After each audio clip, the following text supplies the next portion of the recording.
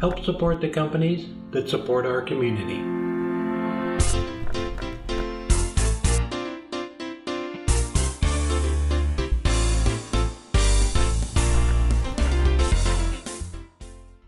I want to welcome Brent English to the shop today. Hey, thanks, Carl. Thank you for coming by and staying a couple extra days after the show. Yeah. And had a great time at the show. We had a great time at AAW, a great crowd, and I know that people were all over the place looking at you down at the Easy Wood Tools booth. A lot of excitement going on. It was so cool to be able to bring the mobile shop in there and had a great time. Yeah, yeah. Got to meet so many people. It was a lot of fun. Well, Carl, you and I are both makers. Yeah. Right? Yeah. And I want to talk to you a little bit about how you got started making lathes. Well, you know, one of the hardest things to do is to make tools for people who make things.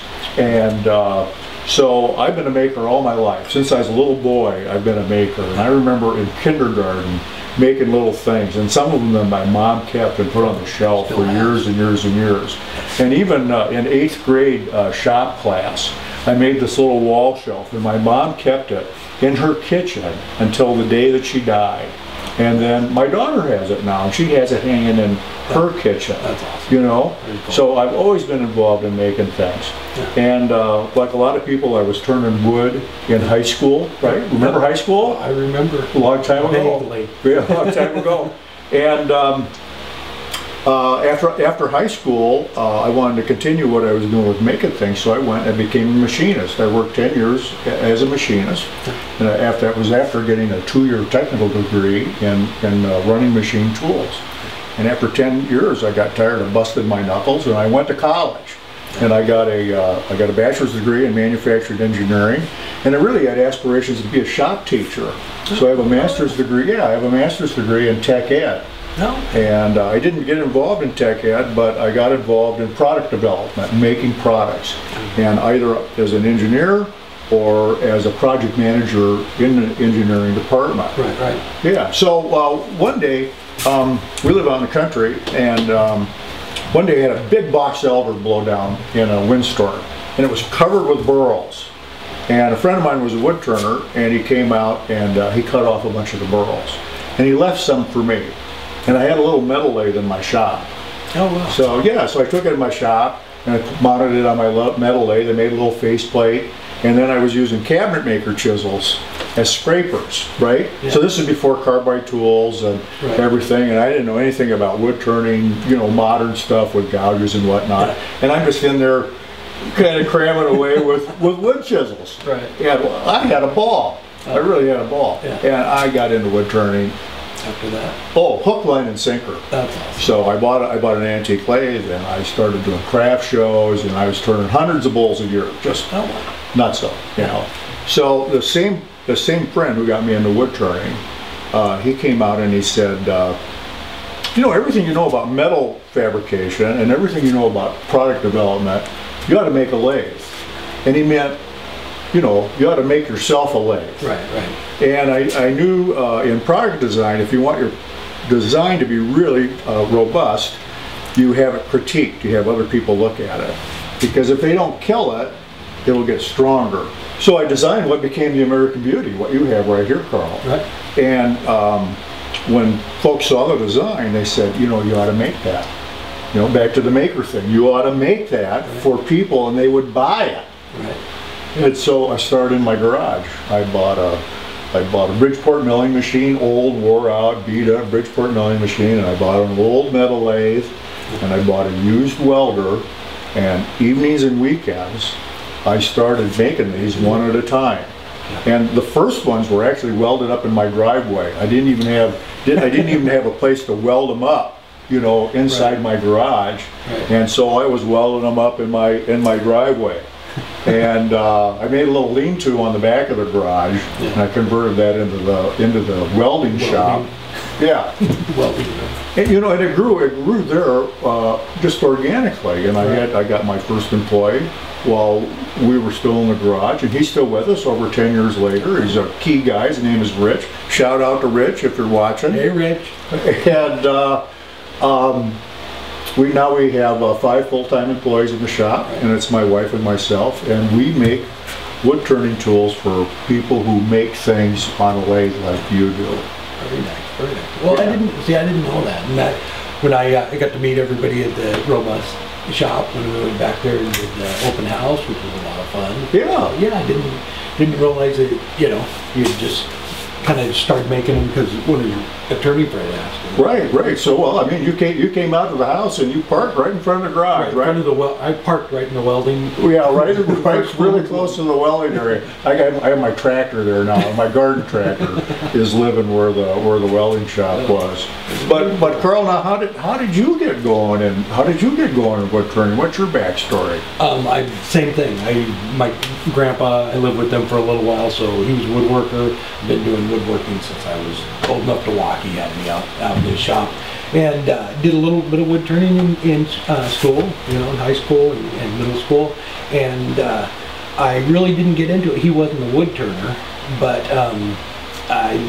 mid-20s, I went down to another friend's house. He was a woodworker too, but he had a lathe, and he had turned a clock just a couple days before that, and I think it was like oak and walnut. But anyway, he had it hanging right up in his garage, and I said, how'd you make that? It just looked, cool. It was, two segmented, just glued two pieces together. So we played around on his lathe for a little bit that weekend, and by the time I got home, You were hooked. Yeah, we didn't have Craigslist back then, so I was flipping through the newspaper, found an old lathe in it, and I just kept upgrading from there. Yeah. I upgraded to the very top. Well, I appreciate you saying that. Now, but Carl, you're not a traditional wood turner. No.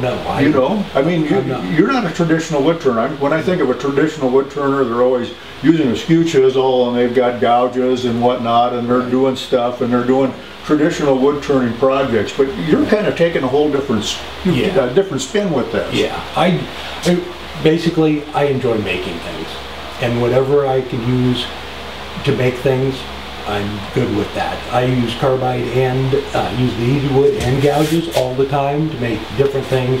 I enjoy the variety of projects more than I'm not a bowl turner. I don't want to make bowls all day long, or something like that. I want to try and just do as many things as I can. I'm not, when I do demos, they ask me, well, what do you want to demo? Go pick a video, and we'll, if you guys see a video you like on something, we'll do a demo on that. So whatever I can use to make the project, that's what I use. I think that's what I hear, Carl, too, because as you know, we sponsor you, and the feedback that I get from my customers or people that, like at the AAW that just recently closed this last weekend, people come up and they say, I really like the variety that Carl's doing. I really like the crazy ideas he comes up with and how he gets it executed and that creativity. And how do you think of something new every week to come out here and do? Robin and I, we spend a lot of time just researching different things, just coming up with ideas for different projects. So I think where I get the most, enjoyment out of is coming up with a project that you wouldn't think would be turned on a lathe. Like the Millennium Falcon is one that comes to my mind. Yeah. Who would have done that? Yeah, and it's, that right there is, I've never seen one, made on a lathe, or, it's like a jellyfish lamp, or we did the Enterprise, Star Trek Enterprise. Right. So it's stuff like that. I enjoy that, making something out of wood and figuring out how to turn pieces on it. I do a lot of carving and stuff off the lathe too to make little things. But that whale that just finished was a fun project. You did a little turning and then Arbitech to do the finishing and whatnot. Yeah, and a buddy of mine asked me to make a trophy for his golf league. And, can you make a whale? I've never made a whale before. But that's what I like. Is if somebody asks me to make something, I enjoy that whole process of, I've never done it before. Let's go out in the shop and see if we can do it. Well, I think that's part of being a non-traditional wood turner, is you're taking on all these non-traditional projects, and then you're showing people who aren't wood turners the fun that you can do to augment what they do as a maker. Right. and make things with the lathe and use that as additional tool, as additional fixture, sometimes even just for work holding. I a know. carving stand. Maybe it's a big expensive carving stand. Yeah. But you can do more things with it. Exactly. And it's, you know, no matter what you're making, you can, you know, use the lathe to turn parts, you know, and piece them together to you know, it just embellish what you're doing. And I think that's another reason why I was drawn to wood turning. It was after spending that a couple of days with my buddy, it was how fast you can get a project done. Oh, it's a gratification. Yeah, absolutely. So I can come out here and you know, I mean, if I'm making a box or something, I can be done in an hour. Right. And it's a finished piece. Right. You know, I'm not working on it for 2 weeks. But like most of the videos we do, most of those projects, they take me a couple of days. Yeah. You know, come out here and I think a lot of it, you know, the filming, being having to move the camera around. Yeah, that takes some time. You have to stage a shot. Yeah. Yeah, one of the things I tell people who are coming to wood turning from flat woodworking is that one of the great things is you can throw away your tape measure a lot of times. And you just, if you have a hunk of wood and you're going to make something out of it, be it a lidded box, you don't need a tape measure to make a lidded box. You do that by fit and feel, you know, and it just opens up the creativity so much. So Carl, one of the to me, one of the things that I always like to tell wood turners is that are people that are getting into wood turning or they want to use the lathe as a maker is the creativity that's involved in the whole process, right? If I gave you a 6-inch board and I gave me a 6-inch board and I gave a half a dozen other people a 6-inch board and we all went over to the table saw and we said, okay, we're going to make 4-inch boards out of the 6-inch board, and we laid them all out on a table, I couldn't pick out mine from yours or from anybody else. But, you know, if we grab a piece of wood like this and we say we're going to make a bowl, well, we throw away the tape measure and we all put the wood on the lathe and we all grab different tools and we all use our different eyes and our different hands to guide the tool, and we get all done with those pieces and we lay them all out. And we have 6 different pieces. 6 different balls, Everybody's got their own style and their own take and their own approach to it. Spin on it, Yeah, their own spin on it. I like that, Carl, their own spin on it. And that's what makes wood turning so exciting to me. But you said we were going to make something out of this. We are. Let's go ahead and, you want to do some turning? Yeah, let's give it a try. Have you ever used one of these before? I might have used one once or twice. All right. Okay. Let's get to it. Let's get started. All right, we got it all mounted up. We're going to start turning, and what are you going to start out with? Well, I don't know. We got a nice piece of walnut here, you know, and Carl, I've always been more of a traditionalist when it comes to wood turning, using gouges and everything. So I've never really had an opportunity to use Easy Wood Tools, who I'll plug as one of your sponsors along with us. And so I'm going to give an Easy Wood tool a chance. All right. Okay. All right. And we're just going to go for a little bowl here. Maybe when we're all done, I'll take this home and I can eat peanuts out of it. There we go. Okay. So when I start turning, I always start with the RPM all the way down. I've already checked it to make sure it clears my tool rest. And it does. And I'm going to turn up the speed a little bit here. Get my face shield down.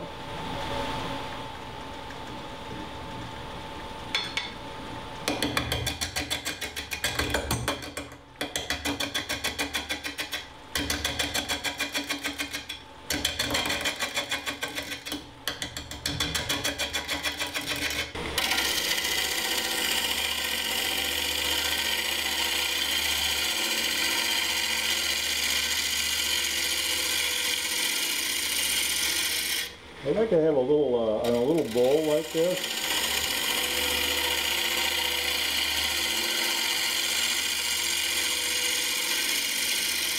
I like to have a little return.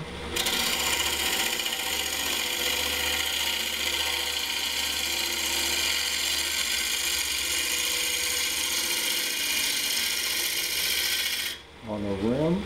Well, to make the final cuts, I'm going to go with something I've got a little bit more experience with.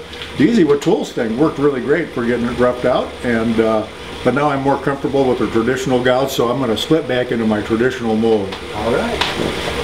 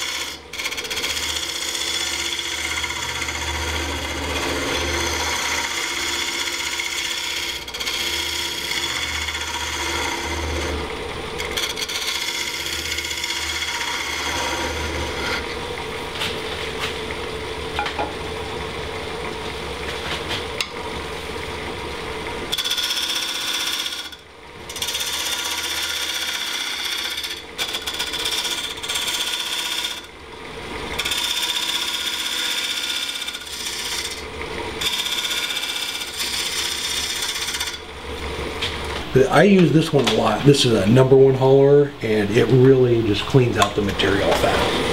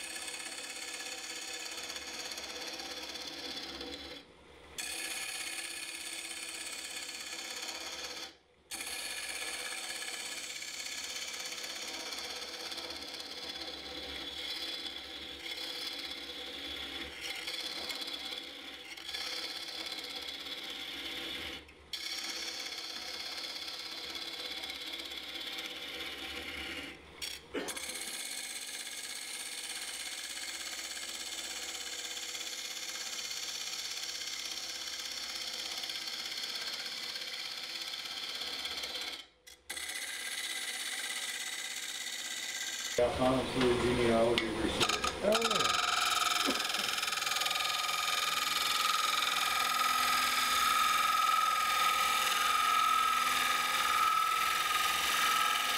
They live up in Seattle? Yeah, they're both in the Seattle